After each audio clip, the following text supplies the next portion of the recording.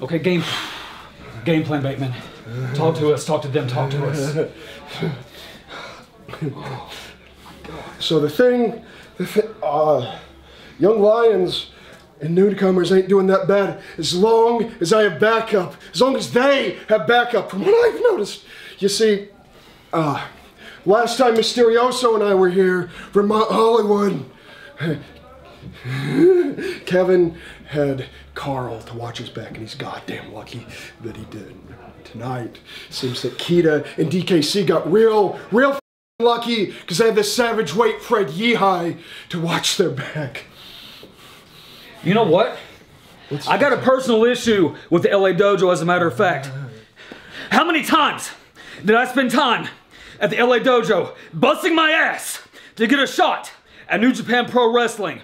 So why is it that the new class is full of DKC and Kevin Knight? Why did Shibata pick you and not Barrett Brown? Why did he say, no, Barrett, you don't have to come here. You can just come as you are. Why not me? Why is it always the LA Dojo Young Lions that just happens to be the prey, that just happens to get away from the stray dog army? Boys, I think it's time for us to feast on some Dojo boys. Something has to change. Something has to change. We cannot continue this pattern, guys. Especially not with young boys. DKC busted out. I don't know if he's been watching my tapes, some Rana, some stuff.